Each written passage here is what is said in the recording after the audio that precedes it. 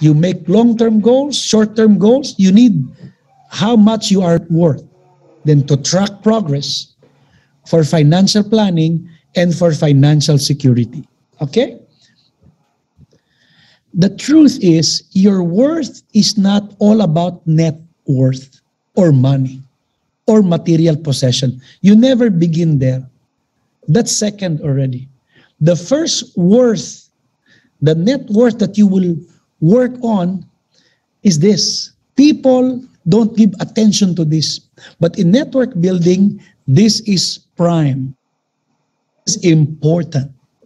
What is that? Character. Our character, the main ingredient in leading a big.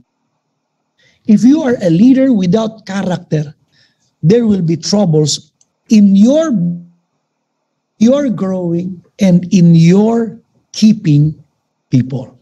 That's why some leaders lose people. Some leaders cannot sustain their growth because of character. This is a very important asset in our life. When we work on our character, not outside, things like connections, trust, excellence, promotions, ideas, confidence, and success, it's not far off. They will all come. I love the story of Mephibosheth in the Bible. That's in 1 Samuel 4. And I know you know this story. Mephibosheth was the grandson of King Saul. He was a young boy when his grandfather and father, Jonathan, went to battle. And both died. So the nanny who's taking care of him had to run for her life, dropped him accidentally, and he broke both his legs. To cut the long story short, he appeared. One day when David was king, he said, "Can you find anybody, any relative and Saul?" They said, "We know one by the name of Mephibosheth." David said, "Bring him over here." You know where they found him? He was a very poor man. He was in the dump site living there. And you would not think he came from a royal family. So when he was shown to David, David asked him, "What happened?" You know what he said? "Your Honor, why do you look at me and why do you bring favor to me? I am nothing but a dead dog." Imagine what's inside of him. Imagine what he thinks of himself. I am not. Why did Mephibosheth remain or became like that? Because he did not value himself. He did not see the character building that he needed. He just needs to build what's inside. Once you learn how to build what's inside, follow. Do you want to have a big network? Big network means in alliance, big income. Big income also means big influence. Your network will be not only from your country, it's global. It will be global in nature. That's why the character traits, I want to share with you 36 all in all, but very quickly, I'll just show them to you. If you want to build a huge network in alliance, you've got to have these character qualities. Now, I cannot go one by one. Just prepare your cameras. Take a snap, all right? Take a snap, and I want you to write them in your notebook one by one, and I want you to have a concerning this 36 timeless character that you need to do. You need to develop. You need to increase your worth in these character traits. Okay? Here we go. I'll be reading them one by one and take a snap. Okay? Alertness, attentiveness, availability, cautiousness, compassion, cooperation, courage, creativity, decisiveness. Now, in case you don't know what it means, go to Google and it will explain to you why alertness is important to a leader. dependability, determination, diligence, discipline. Is discipline important in network building? Of course. Endurance. Is endurance very important, Barnabas? Of course. You've got to endure. Enthusiasm, flexibility, forgiveness. Is this necessary? Very important. Generosity. So all of these character traits we can discuss in our team, in our group, and ask yourself daily, how am I when it comes to punctuality?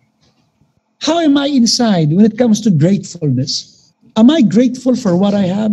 Am I grateful for my team? Am I grateful for the leaders that I have around me? What about sincerity? Are you sincere? Is that character trait in your life developed already? Or to develop some more? What about tolerance? Trustworthiness. Oh man. Just 3 days ago, I was in a meeting because an upline here in the Philippines, he's not yet even big. Imagine that guy run away with the money of his downline. And the downline is an overseas Filipino worker who really worked hard, sent her money to the upline, and the upline used the money. Come on. Come on. Trustworthiness. We are dealing with money here. Millions of money. Later on, billions of money. If you are not trustworthy in small thing, who will entrust you with much? All right? How do we increase our worth? Let's build the inside first. Our character. Okay? Then we can build the outside. Our business, our people, our network. You know, one example would be athletes, celebrities, and politicians. The same thing in the Philippines, in America, in Africa. It's all the same. Okay? We find former millionaire athletes now turning to poverty. Actors, very wealthy, popular, becoming poor. A president, imagine a politician, gets humiliated. He got impeached, went to jail for it. Can you imagine? Why? John Maxwell said, where your character stops. I love that.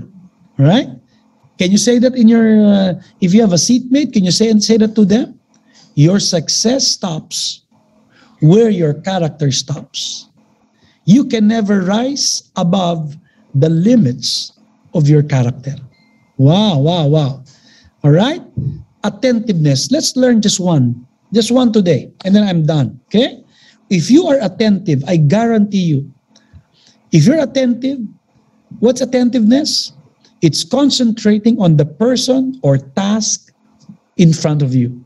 Not only does this help you learn, but it shows how much you value the person or the project in front of you. Attentiveness. Why is it important to a leader to become attentive to a person he's talking to or to the job that he's doing right now? For example, in my case, I'm talking right now. I'm training wonderful leaders in East Africa and even in South Africa, and I love what I'm doing. So I'm full attention into what I'm doing. All right? There might be distractions, but I need to be attentive, concentrating on the task before me.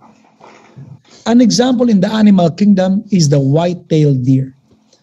The white-tailed deer's attentiveness is not only with regards to his hearing. No.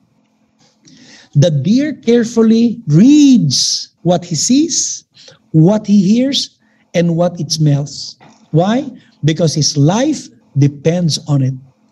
I love watching a documentary on hunters.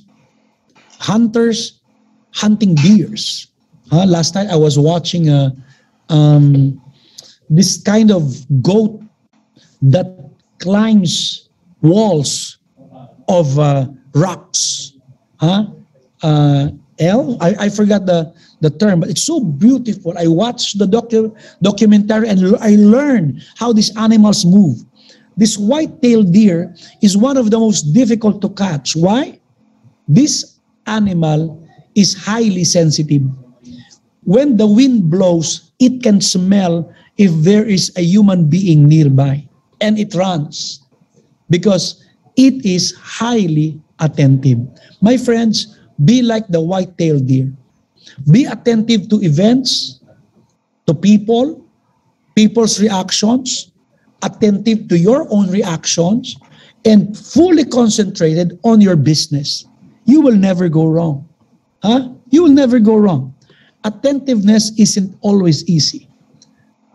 Sometimes you have to silence your phone, turn off television, or face away from distractions in order to give someone the respect and attention they deserve.